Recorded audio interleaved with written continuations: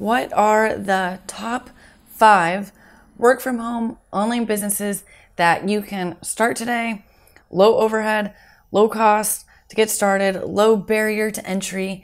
These 5 that I'm going to share with you, I have done them all, and I'm going to do them in order of what I felt like was my number 1 all the way to my number 5. Maybe I should have switched that. Oh well. My name is Rachel Leslie, and my channel is all about making money online. So if you're into that kind of stuff, I would love for you to subscribe to the channel, turn on the notifications, and let me know in the comments if you have considered any of these 5 online businesses that I'm going to share with you, if you have experience doing any of them, and what is your favorite. Or if I missed any that's your favorite, let me know so I can add it in another video and give you a shout out.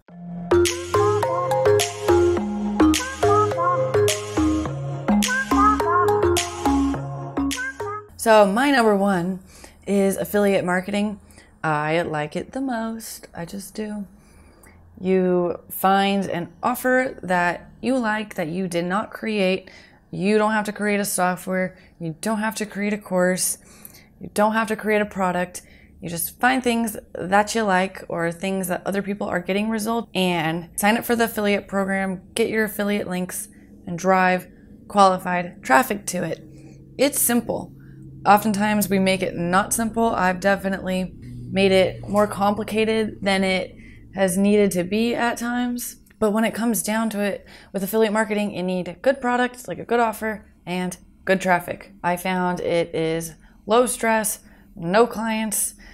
I don't really do that well under stress, so I feel like this is the least stressful business to do. I feel like it's the most passive income. I could chill and not work all day, but still be making money. Number 2, e-commerce.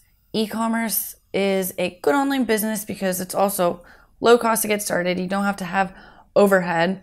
It could be really fun learning about different traffic methods, and it could be nice also not having clients, and you are in charge of how much money you make. You just got to get smarter and better and find winning products, and that's how you make more money. It's a lot of it that is paid advertising.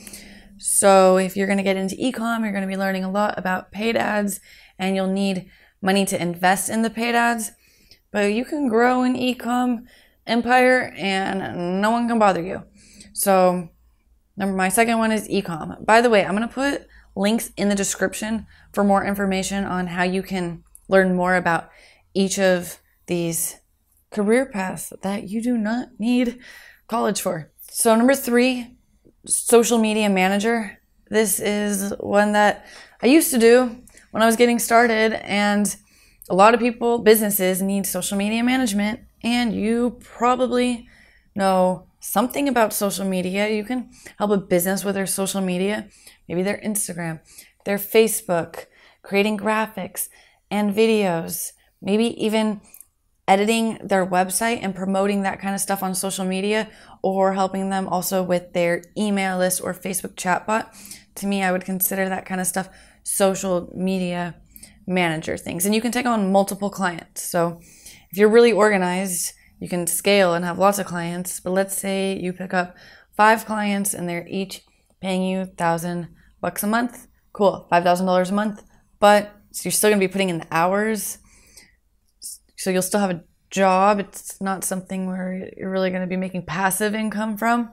But that's okay. Not everyone is made for like the passive income things, or like, not that you're not made for it, but maybe it's not right for everyone. It's also a great way to make money like fast. Like for sure you're going to get paid because you can get paid up front, or let's say you get paid every 2 weeks, or you bill your client every week. So you could take that money that you make and then reinvest it into growing businesses, like the first 2 options.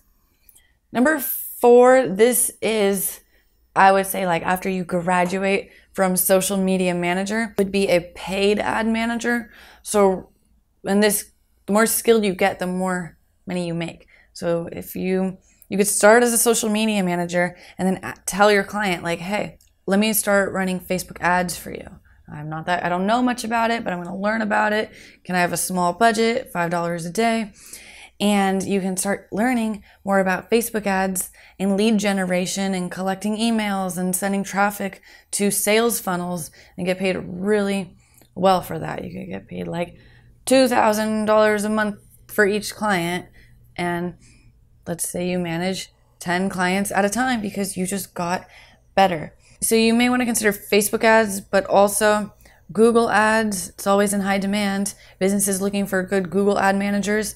And then YouTube ads is a great opportunity. It's growing. Lots of businesses want YouTube ads.